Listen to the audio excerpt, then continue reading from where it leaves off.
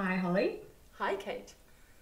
Uh, we're going to be talking about a book, Man into Woman, the first sex change, a portrait of Lile Elbe. This Mine guy. doesn't have a nice cover. Oh, have you got an ugly one? Oh, I Got an just. ugly library This book. is like I put this nice and close up so everyone gets a sense of the beauty of this guy. It's very important with the fan. Yes. Yep. Um, so the book is what ostensibly his memoir, but it's not straightforwardly a memoir. It's a compilation of what it says in the beginning of the book. It's a compilation of dictations by Lily, Yeah. of letters Lily wrote. So Lily is the name that the big. I I'm know. doing I'm doing a terrible job of this. No, no.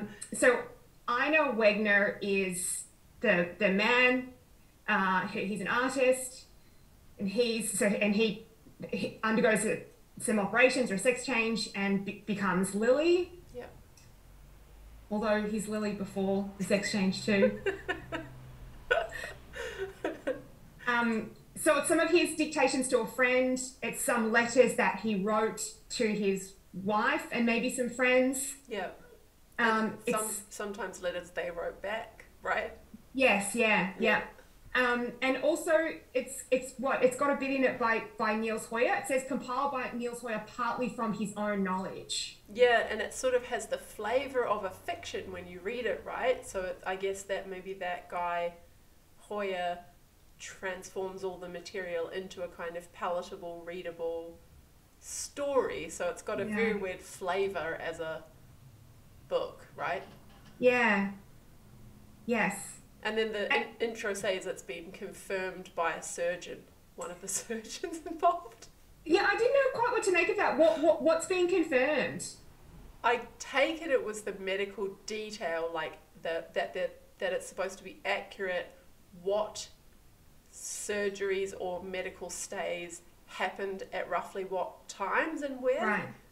so that the details of that stuff is accurate. Although I think we'll talk more later about the extent of the accuracy. Yeah. Yeah. I just found that an interesting line, right? Like, this has been declared to be true by a surgeon.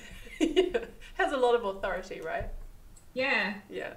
Maybe it's worth mentioning too that this book is the story that the movie The Danish Girl is based on, so probably people will be more familiar with the rough idea of the character from the movie The Danish Girl, but this is, to some extent at least, in his own words or in the words of the people around him or in these lengthy monologues that he has his friends transcribe.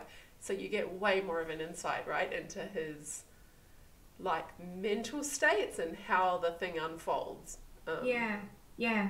And I think you get a little bit of a different depiction or a different story Yeah, than the one that you get in the movie. I actually need to rewatch the movie because it's been such a long time that I don't really remember how similar they are. Yeah, so do I. I have this memory of the scene in the movie when he perhaps first dresses up as Lily, for a portrait.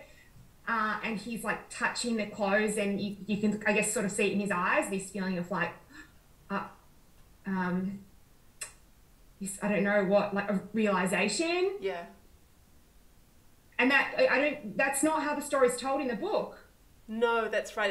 It's downplayed that first moment, right? Like he definitely likes himself and is surprised by how pretty he looks, Yeah, but it's much more like that goes on for 2 years of just casual dressing up and increasingly like having this alter yeah. ego.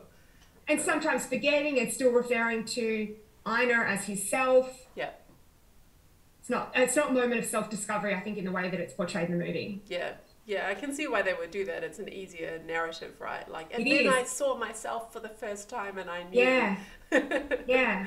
um, Which yeah, is the interesting thing about this, right? In some ways, it seems like an attempt to tell that story about himself, yeah. but it also exceeds it. You mean It doesn't conform, I think. the book doesn't conform to the current narratives around trans. Not entirely. Agreed. Yeah. Yeah. Agreed. Maybe just before we get into the details, we should say the reason we thought it's important to discuss this book, right, is that it's the first sex change surgery.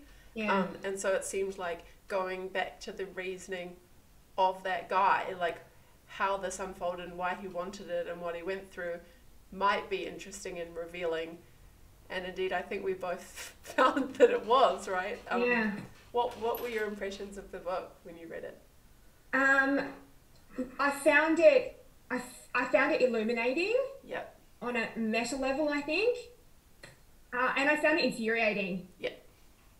I was really absorbed in it early on, and I think I found it increasingly infuriating and wanted to put it down. Oh, interesting. Yeah, it was very readable, right? Like I sort of like appreciated the form in the sense that like it was just like reading a fiction book rather than a kind of hard work, yeah, whatever you call them, documentary books.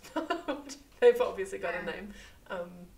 But it's melodramatic. Yes.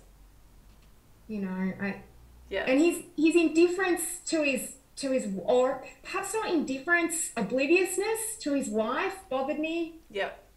Oh yeah, and as the book goes on, there's just sexism, there's homophobia, there's narcissism. The self-absorption is on a whole nother level. Yeah. And then there's just a feeling of unreliability, right? Like certain things just don't add up. Yeah. And so it's a bit hard you don't get a lot of like honest self-reflection. It almost feels like you get a lot of having this certain sort of story that you want to justify. And so you tell, I mean, that's not going to make sense to people that haven't read it, but one example is like, there's I think early on, once he starts cross-dressing, right, he goes to this ball, and he claims that he's the most gorgeous woman in the room, that other women are shooting icy glances at him, that Gret, his wife, has to explain how women hate other women. Men pursue him. He's like accosted, I think, twice, he claims, afterwards, but some trying to make out with him. But then there's a photo of him. The book also has these photos of him in his various woman presentations, and he just isn't extraordinarily beautiful in the way that he describes. Yeah. And I don't think that's just a thing about that time. It's not like, well, he doesn't look beautiful for the 19... I did wonder that. I mean, maybe, but it didn't... I think we've seen enough pictures from that kind of era. What was that, 1930s or something? Yeah, like, it would have been 1920s. Yeah, you're right. Like, it's just not credible. We know what... Yeah. So, yeah, it's interesting to try to reconcile, like, he's making this claim and you're supposed to believe it, but there's also evidence right there that the claim isn't true. And so you wonder what was really going on. Yeah.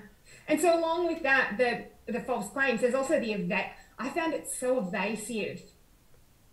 You know, are there any details about the operations? Well, that's the other thing, right? So, there's this very interesting set of, there's a sense in which there's some information, right? Like we know that, I think the first one gets, I'm going to mix them up. I think the first one gets rid of the testicles and the second one gets rid of the penis, or maybe both at once, I can't remember. But there's a precondition, he can't go into the women's clinic while he has a penis. It's almost, which is interesting itself, right? Like you're but he never uses the word penis. No. But these surgeries give him admission to an exclusively woman place, and I think that it's somehow conveyed that that's that. And then there's supposed to be at some point one of the operations confirms what's going on with the innards. Yeah, that's right. Right? And then I guess there's an operation to get a neo-vagina vulva. Yeah. And then the last operation is to get a womb transplant, and then that fails. And he dies, I think. Yeah. But the thing that's interesting is that this kind of gets to a really, like, perhaps one of the most frustrating bits of the book, right? That it seems to conflate intersex conditions with being trans. And I was really surprised by this because I thought this is always the narrative of the first transsexual, right? And we all know that's separate from intersex. Yeah. But it comes up early on, right? That, like, is it in Berlin, one of the doctors there kind of guesses that he's got female reproductive anatomy on the inside. And so he's a kind of, in the terms of the time, hermaphrodite or pseudo-hermaphrodite. And then there's this kind of like, that would explain everything, but we'll need to like confirm that later on. And then that is confirmed. Yes. Yeah. I did wonder about that. Yeah, whether that can be true. Yeah. So I got really interested in that too. And then I talked to this biologist about it because I wanted to find out, is there an intersex condition such that, because did you note the page actually? There's a bit where it confirms he was fully functional as a male, right? He was. Yeah, early on, yes. Investigations showed that although his external genital organs were normal and he was married and able to perform a sexual act as a male, his body contained ovaries. Is that the line you're thinking of? Yes, exactly. So it's like we know he's now, it's not that there's any kind of ambiguous genitalia or obvious intersex condition, it's that he's, for all intents and purposes, outwardly and functionally, when it comes to sex, male. Yeah. But there's just this claim about internal female reproductive anatomy. And as far as I learned from this biologist, then one further claim is that he claims that the doctor said he would have ovaries. Yeah. And then he claims that that was confirmed in later surgery. And even the narrator, the introduction to the book says that the surgeons confirmed the medical detail. Yeah. Right. But that is impossible. So according to this biologist, there is no such biological possibility and no intersex condition where you could have fully functional male anatomy and ovaries. Right. You just couldn't. Like the gonads go one way or the other. And if they've gone the way that gives you functional male anatomy, then you could not have ovaries. She said the most likely kind of closest thing that he would have had would have been an intersex condition called PMDS, which I think is post-Mullerian duct syndrome. And that would mean he would have some shriveled or early developmental female reproductive stuff, but that would just be an early kind of version of a uterus and like proto or whatever fallopian tubes. Definitely no ovaries, eggs, whatever else. Right. And in a male that has that kind of condition, that stuff would normally be cut out if it proved, like if it started to cause medical problems for the person. I see. So why did your friend say that's the most likely explanation? I think she said she has seen in the discussion of that intersex condition misreports by doctors of there being ovarian tissue, but that's impossible. And so she thinks because the tissue would be like shriveled or whatever the right word is, like for embryonic, like early stage development, it might just be that it's kind of hard to distinguish exactly what the tissue is. Okay, right. So there was something there and they did see it. Exactly. They just misdiagnosed it. Exactly. So best explanation is probably there was something, but it was misreported as ovaries. Right. And then, of course, all this cultural significance is built on the fact that it was ovaries, and then he and perhaps other trans women who also have this intersex condition, rare as it is, may think that means they were really meant to be female or were really female. Yeah, But that's like very telling because I think in the book, I don't know if you got the same impression, it was like a lot of weight was put on that as though the discovery of these ovaries showed somehow and almost was meant to explain epistemically, that he comes vindicating. Yeah. And certainly I think that's how he felt, right? Einar, when it was confirmed, he felt validated. Or he felt that it made sense of everything. Yeah, exactly. But that would mean there was a causal... This is kind of like saying you could have some sort of...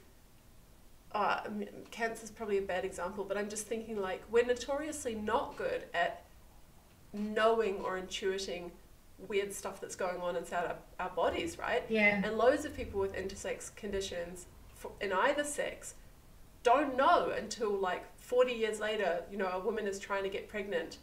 Yeah. And she can't, and then she checks her fertility and she finds out.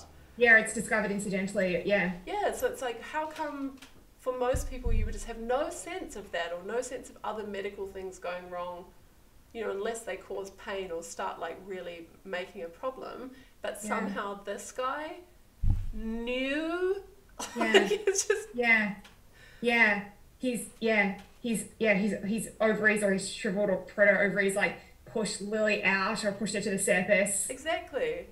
Yeah. Made it inevitable. Yeah. So it's weird. It's like there's two weird things. It's like, one is weird that we want to not mix up trans with intersex, but the book does. It's almost got such a validating role on the having of the genetic vestigial material or whatever, that it suggests mere gender identity alone hasn't got much to do with this story. So that's like, well, that's quite inconvenient for current trans activists.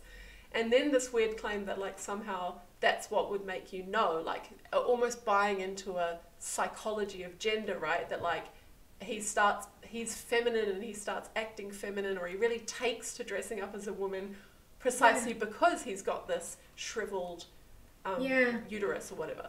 I guess so. A couple of things. One, why would the shriveled ovaries be dominant? Like, if he's also got the male genitalia, how do you get to say which is the authentic genitalia? Yes, right, exactly. And what you can imagine, especially if one is dormant or underdeveloped. Absolutely. And now, like, I looked up the recommended treatment for PMDS, and it's to take that tissue out. So the person is fully male, functioning as male, looking male. Yeah. And then they just have some leftover little bits and pieces inside. You would remove them. So there's absolutely no argument there that the person is really female or should somehow then undergo a big social transformation to become their true self. There's no such argument. Yeah. So the other thing though is that then the narrative does disrupt or run against that a little bit, right? Like he does, he doesn't. So it would be easy, I think, to tell a story about your childhood, like, oh, well, when I was little, I loved playing with dolls and I had a feminine voice and everyone mistook me for a girl. And he does say those things, but he also says, oh, for the rest, I was an ordinary boy. I played soldiers with my brothers. That's true. There's both, isn't there?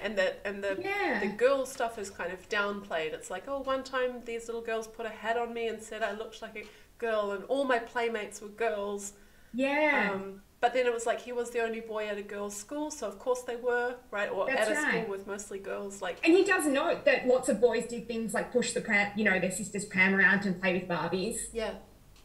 I mean, that to me, it sounded like, when people, I think we've talked about this before, but I can't remember if online or off, that people come up with narratives that suit their current purposes, right? So, of course, it's like, well, I'm a woman now, so let me cast my mind back. Oh, I pushed the pram that time, and one time someone put a hat on me, but... Oh, it all stacks up. Exactly. Yeah, my woman self was always trying to emerge. Exactly. And he does actually say, doesn't he, something about his childhood being his first dissimulation? Does he? He does, yeah. Yeah. But I guess, I think that's what I want to say, though, that he's not always, perhaps inadvertently, he's not always doing that. Or he's attempting to tell that story, right, that kind of convenient story, but he does also maybe accidentally tell a different story. Yeah. Like he does it I think it's not for quite a long time that he talks about Lily as his true self. Yeah. For a little while, he talks about Lily as just this character that he dresses up as and performs as. Yep. And then... as that goes on, and he forgets about her, and his wife Greet has to, is the one who asks, can you dress up as Lily? Can Lily come back today? So then after a while of that, he talks about two selves, I think. Yep. So Lily is growing and getting a personality, and so he talks about her and Andreas. Yeah. And then finally, he talks about Lily becoming the dominant self and trying to suffocate. Or murder? Does he even use that language? I think so. Or at least it's like Andreas needs to sacrifice for Lily, but that's okay because he was chivalrous anyway. But there is really this sense of like multiple personality disorder. Yes. Like there's these two people living in the same carcass, and one's gonna have to win, but don't worry because this is the real one anyway. Yeah. And this one will die for her. Hey, maybe this is just semantic, but there was a line about there are two souls in one body. One is a man and the other a girl. I did the girl, I right? didn't catch that. Yeah. Not a man, a woman, a girl. And Yeah. like, Lily is such a, you know, a girl. Yeah. She's like dim-witted, No, that's always right. happy. Yeah, that's right. Actually, let's go into talking about that, because that was one of the other most enraging facts about the book, right? That there was just this revealed view of women. And okay, it's like the 1920s, 30s, so that was quite a sexist time. So we can probably talk separately, I guess, about how blameworthy he is for buying into that. But it is particularly enraging when it's like, that's a presented view of what women are like and the basis on which you believe you are one, because it seems to me to really undermine the credibility of the claim. That's not a true trans narrative, that you happen to buy into these ludicrous stereotypes at a time. So I'll just read for anyone watching what I thought was the worst of it, even though there's examples. Quite a lot of it. Yeah, there's quite a lot of it. So in this bit of the book, he's meeting with Andreas's sister, and so he's talking about the difference between Andreas as a character and Lily. So he says about the sister, I did not make it easy for her, for whenever I showed myself by my character and the way in which I spoke, in which I moved, in which I thought, I veiled completely the character of Andreas. He was ingenious, sagacious, and interested in everything, a reflective and thoughtful man. And I, Lily, was quite superficial. Deliberately so, for I had to demonstrate every day that I was a different creature from him, that I was a woman. Now brace yourself. A thoughtless, flighty, very superficially minded woman, fond of dress and fond of enjoyment. Yes, I believe, even childish. And I can say it calmly now, all this was certainly not mere farcical acting. It was my real character, untroubled, carefree, illogical, capricious female. Yeah. It's just like, what? I know. I was, because some of the other male characters appear almost as sexist. Yeah. So I was asking myself, like, are you as cross with them as you are with him? Or does it bother you as much when they do it as when he does it? And Good. If not, why? I mean, instinctively, I think if we were just reading a novel that had all these like douchebags in it making stupid claims about women, it would be irritating, right? But you could just historicize it.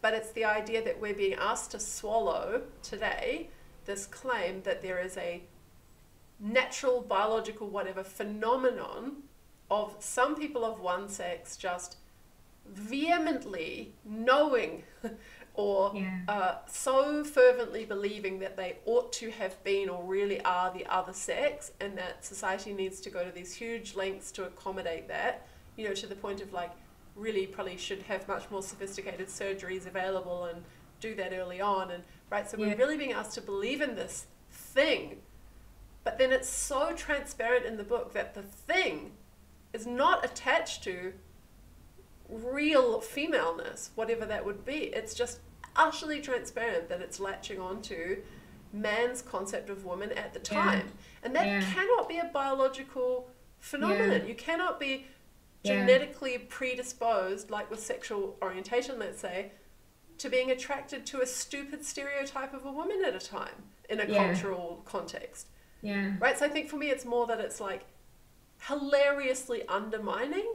So it's not that... And I guess a naturalizing of what feminists have done so much work to show as a stereotype. Absolutely, yes. Because if we believe... We're being given a choice, right? Believe him, believe trans, right? Or believe feminists. That's not what they really are.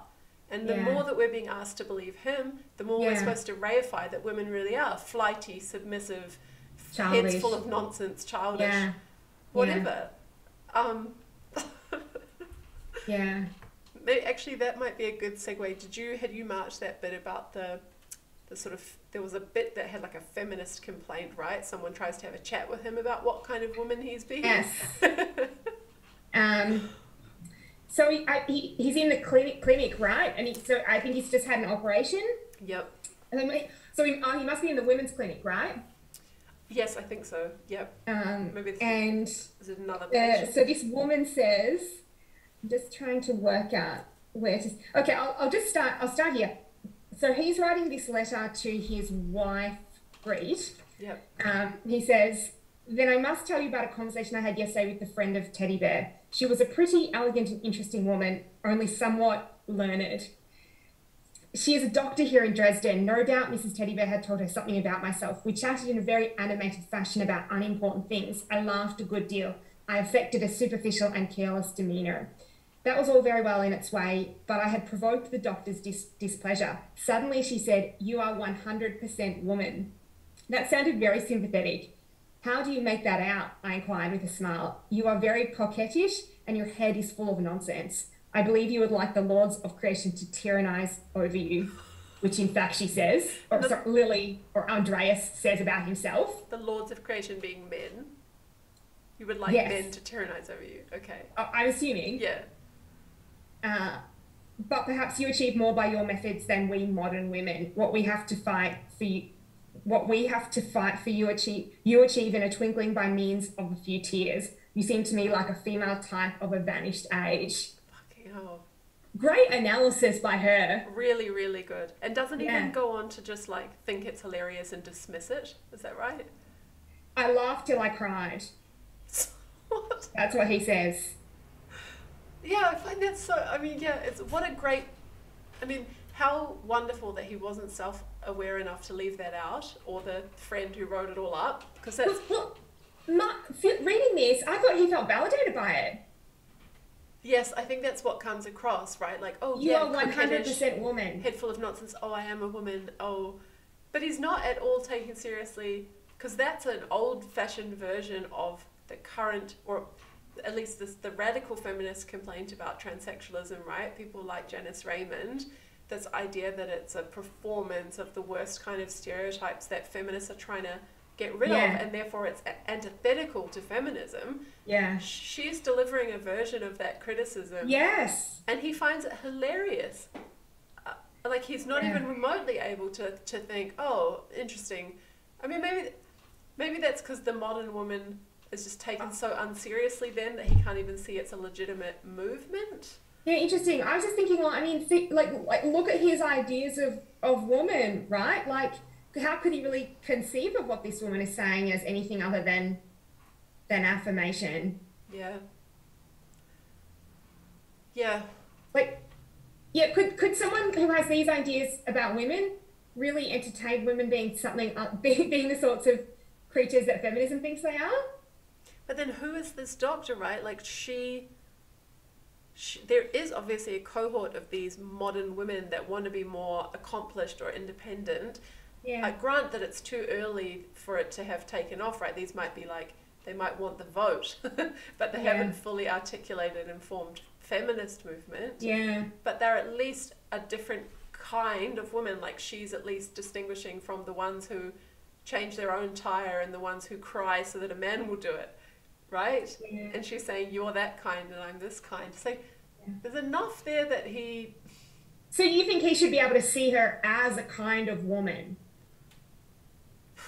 Gosh, is it too much to ask? Maybe it is. And be compelled to reflect. Yeah, Maybe it is. Oh, I mean, I guess he does, and he emphasizes her prettiness, her elegance. But that's him dragging her back out of accomplishment and into his... Exactly, yeah. Interesting. So, yeah, that's right. In order to deal with this woman as a kind of woman, I will emphasize her feminine qualities. Yeah. And he's a bit baffled about the rest. Yeah, maybe it is too much. Maybe it's too much to ask. Of him. Yeah, of him. You know, maybe if that's your desperate project.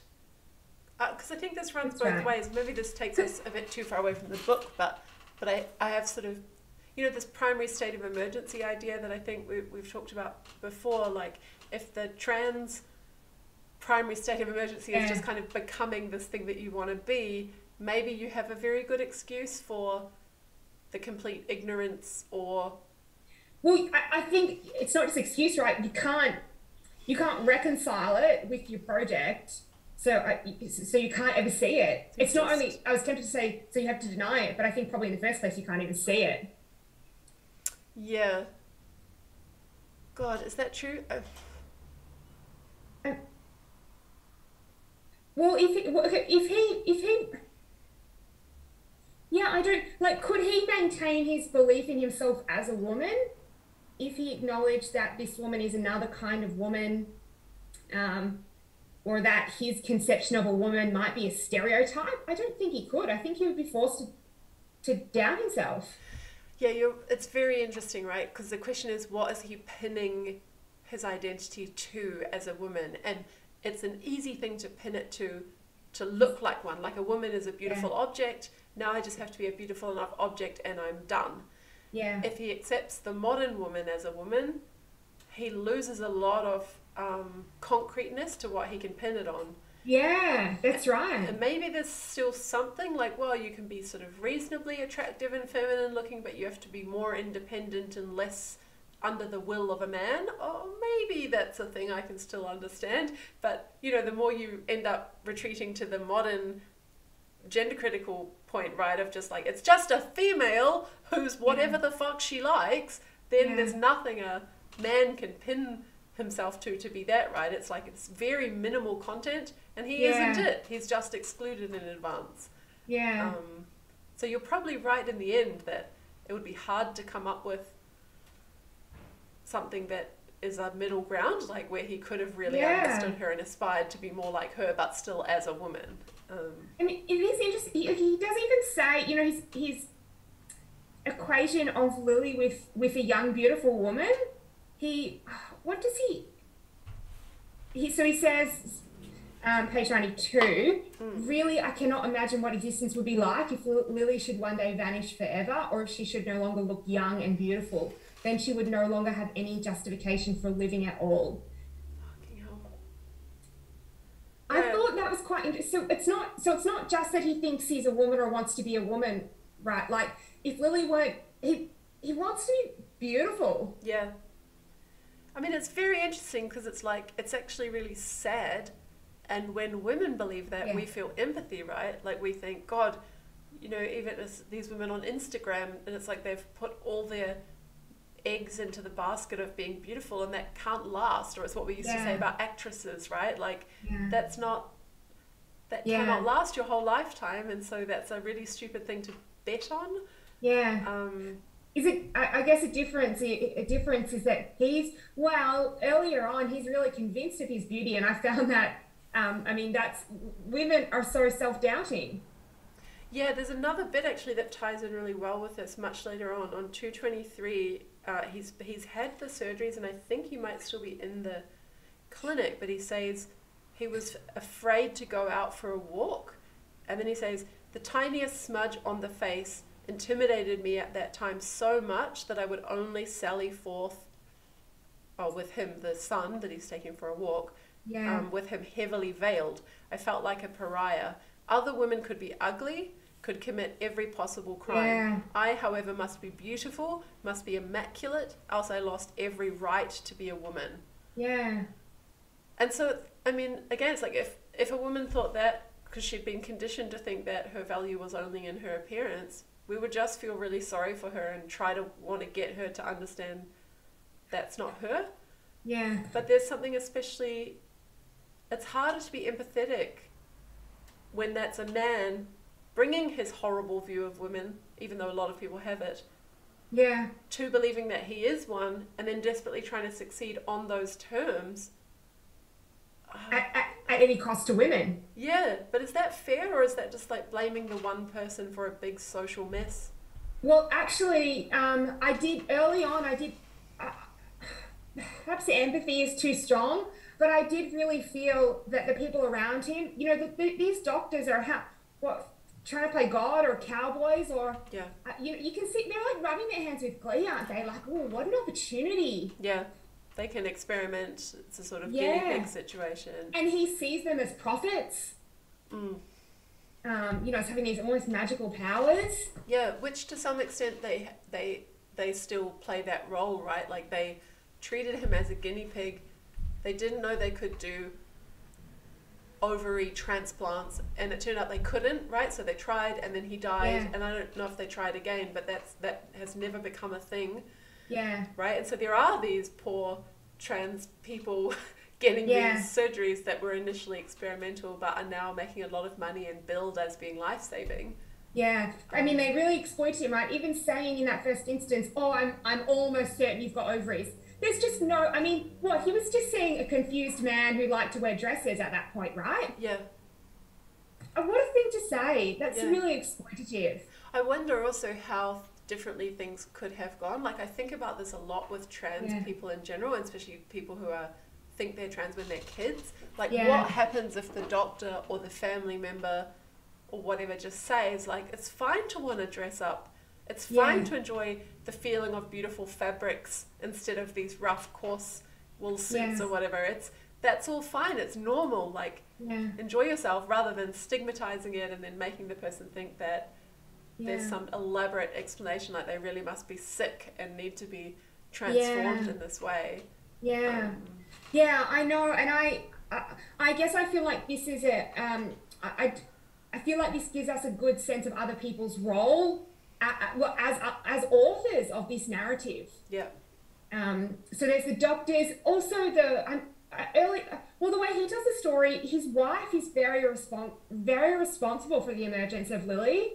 I was just going to say, because you'd said early on that you sort of felt, or maybe you didn't say you felt sorry for her, but you said that he was really oblivious to her situation. But this adds complexity, right? You're totally right that she was also very much facilitating, encouraging, and enabling.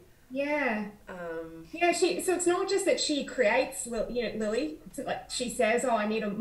What is it that she can't get a female model? So she says, someone else puts it to her. Her female model can't come. Exactly. The person she was doing the portrait of, or the normal model, can't make it, and points out that Einar had nice legs, I think. Legs, which had been said before. Yeah, and so the idea is to get him all dolled up so that he can sit for the portrait in her place. Yeah. And then the way he tells it, she paints really well, and Lily becomes her favorite model. Yeah. And also it's more than a model, right? He says that Greek needs Lily. I mean, it's hard to know, right? Like I did at times, I felt this is a very easy story for you to be telling. Yeah. That your wife needs this woman who is displacing her husband. Yeah.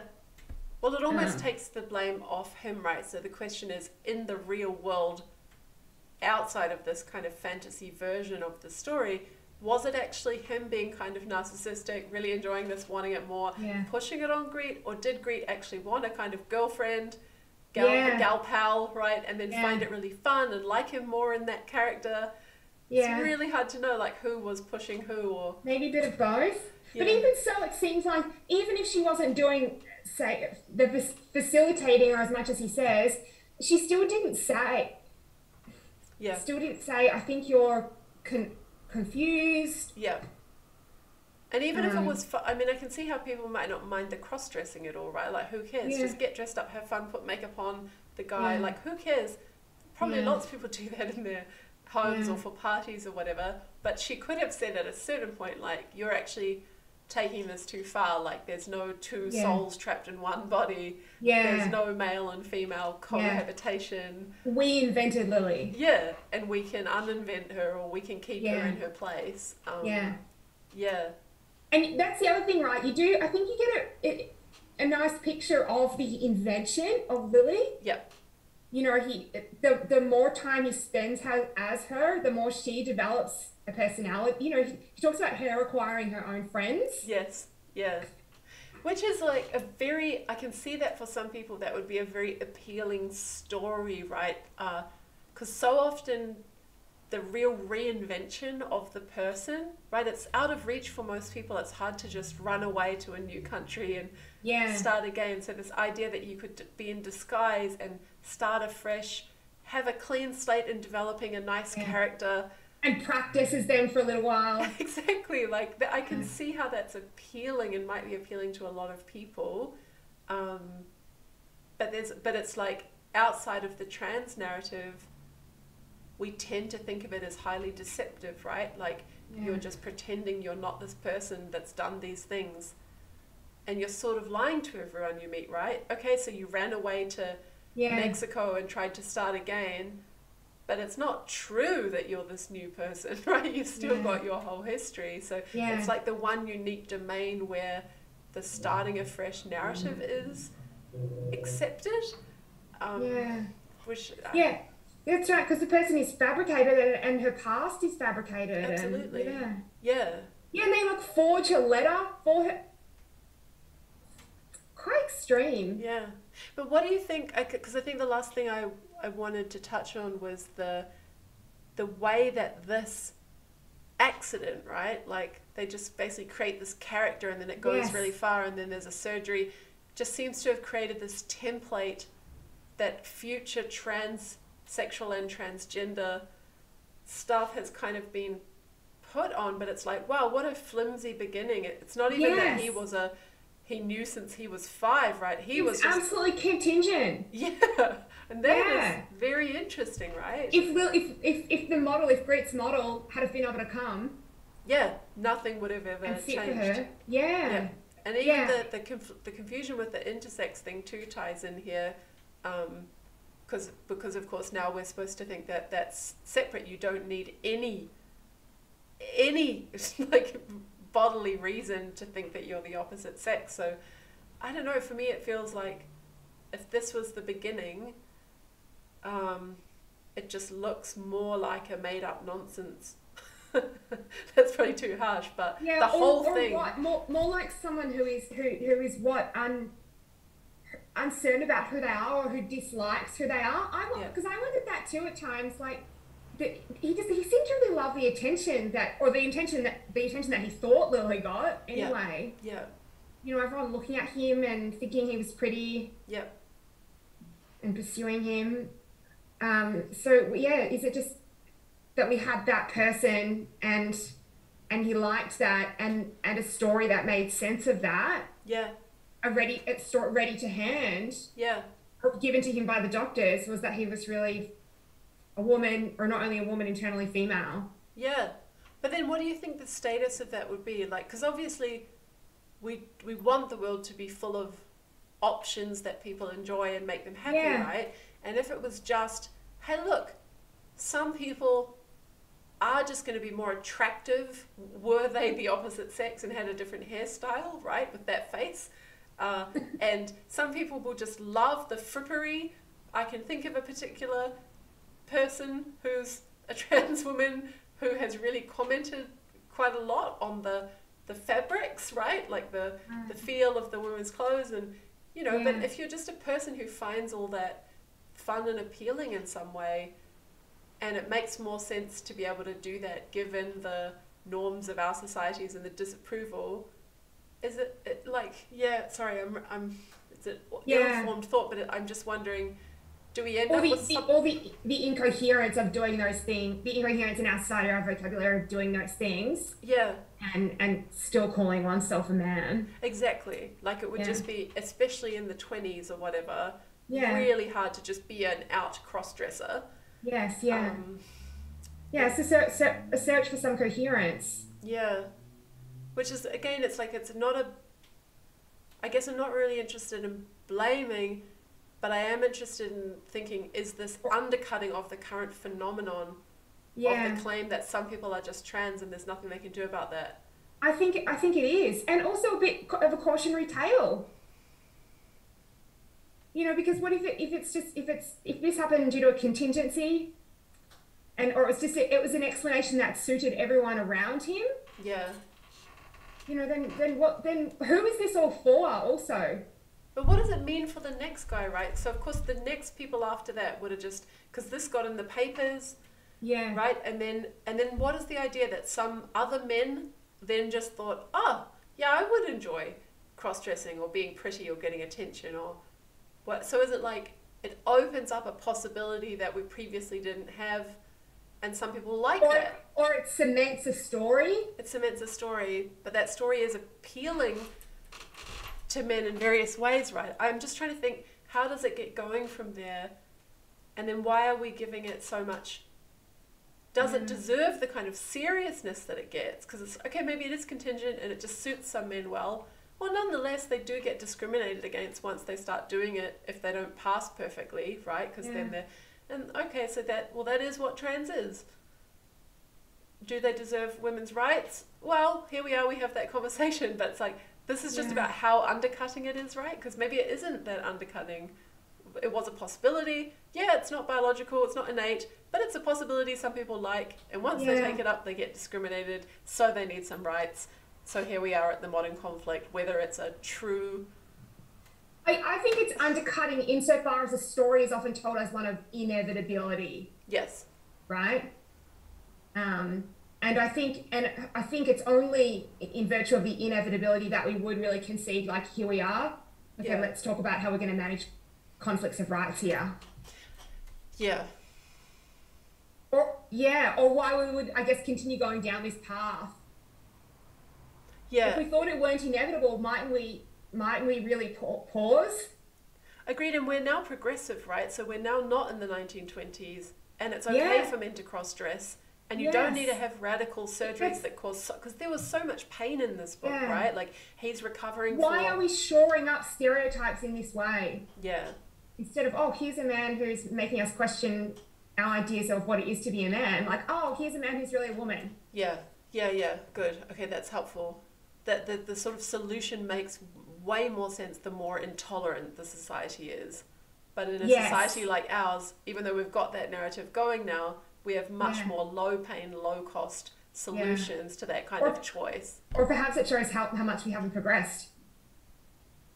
Or how much progressives haven't progressed. You mean that the fact that these young trans people feel like that's their best option reveals and then everyone around them reaches immediately for this story. Right. Rather than just, you can wear dresses, Dave. Like, you're allowed. Yeah.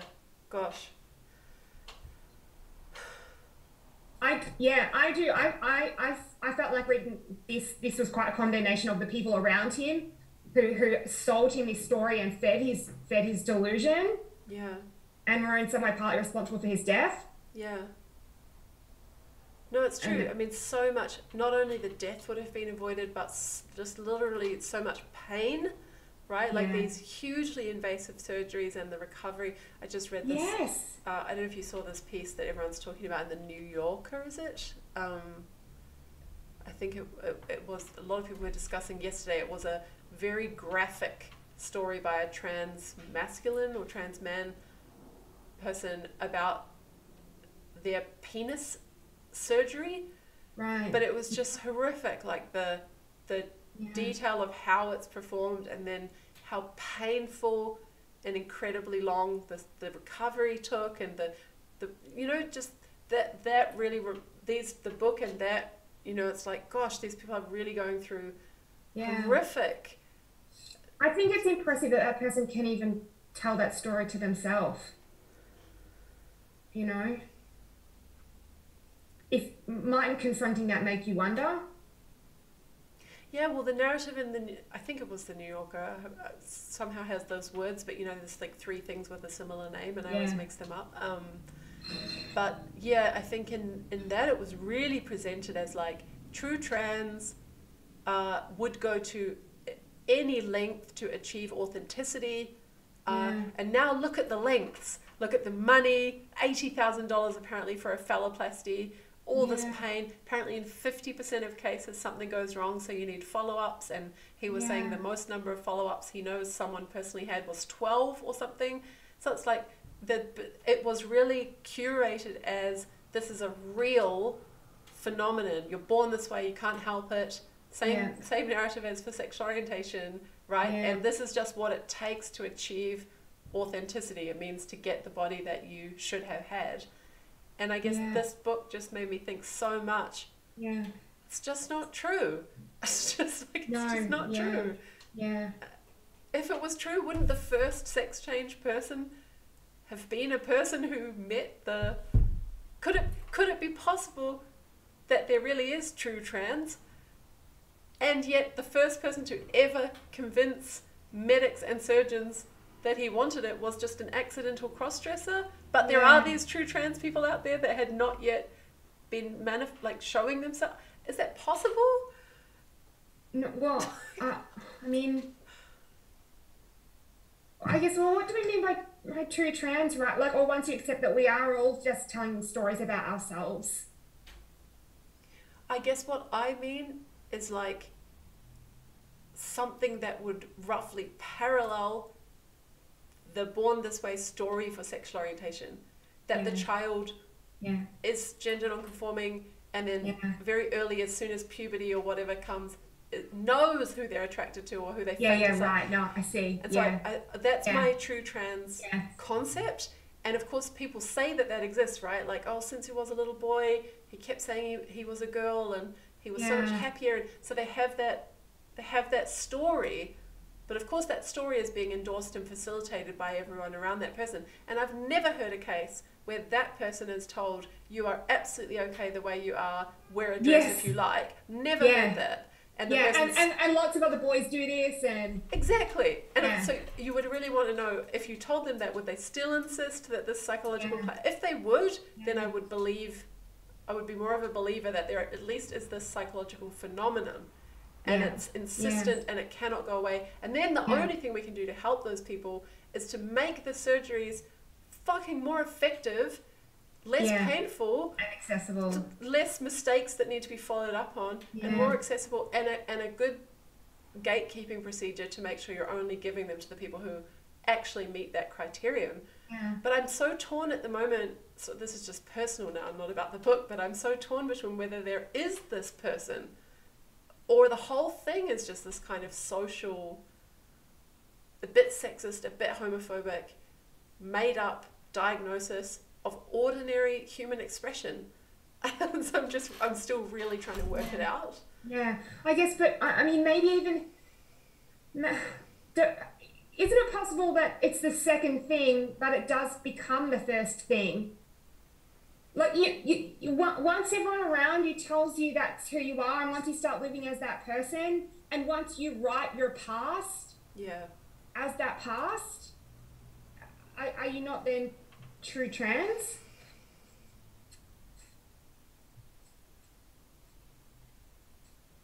Yeah, maybe. And once you start looking back at all your childhood photos and you see only, the feminine qualities. But it's deeply contingent in the fact that society could stop believing in that stuff and so I want us to go that way, or to do that experiment at least. I guess what I'm trying to say is, I think we could grant the second thing, but take it as a product of the first. Okay. Right? So that we don't have to say, I know, because it does seem, so that I guess so we don't have to say to people like, oh, you don't have that deep feeling. I guess it's just like so much is at stake in this question, because it's the difference between, some children who say they're trans really are, and some are wrong because they're actually gay or they're actually traumatized or whatever, and we just need to figure out who's who. It's the difference between that and no child is trans, right? Like, so fucking stop medicalizing them and stop telling people they can't be a way that just means having a personality and wearing clothes. Stop trying to repress people. And I think it's just between those two things. I think the cost is so high of getting that wrong. That I'm really feel really invested in this question of is it true? And whether it's true, for me, depends on whether we are just kind of all making it true by endorsing it and telling people that's what it is, and giving them this story rather than this one to understand themselves. But certainly, right, once society really changes its ideas about what it is to be a woman, there could be no such thing, could there? Absolutely. So this story could not have worked with a feminist understanding of woman. So you think... So once society is feminist... Good. It will... There could be no true trans. Or at least radically minimized cohort. Because anyone from either sex thinking they're the other sex, pinning it to the stupid content... Stereotypical qualities. That would fall away. And the more that they could be as they want to be, like a theatre boy, the more they don't think they need to be a girl to do that. So it would either end up in few trans or possibly none. We just don't know, I guess. Yeah, that's interesting. Sorry, I know I'm really hung up on this. No, I mean, I think it's good to be hung up on it, right? Like, there is a lot at stake here, and I think it's good that you recognise that. Arguably, some trans activists are not. Oh, well, you're recognising what's at stake if you're wrong. Yes. I think trans activists are not entertaining that. Yeah. No. You know, like, we will be responsible for a lot of damage if we turn out to be wrong. Yes. Yeah. And there's not a discussion from their side about the damage they're doing to young gay kids, lesbians, women, feminism. Yeah. If they're wrong. Yeah. Yeah. Well, I'm glad we read the book because it was Me too. Baffling and interesting and I think insightful. Yeah. In some strange way. Yeah. No, I think so too. Like, lots to think about and talk about. Unfortunately, we cannot recommend to our watchers that they buy the book because it is very, very difficult to get hold of the book. Yeah. Which is a bit surprising. Yeah. Like, I just mean, given the movie and... Yeah. Like, I think I can't remember where I ordered it from, but it was really hard to track down and it was really expensive, and then you couldn't... I had to get it through the library into loan service. Yeah. But we do have a magical... we have a magical PDF version acquired from our friend who can acquire anything in PDF form. Yeah, he's got great skills. So if anyone's watching and then really curious to read the book, feel free to shoot me an email and I can facilitate. I do think in this moment we should be reading it. Yeah, I think so too. And I was quite surprised that it's out of print. But feel free to get in touch if you are interested to read it. Okay, I'll let you go because I think you have things to do. Yeah. Okay, awesome.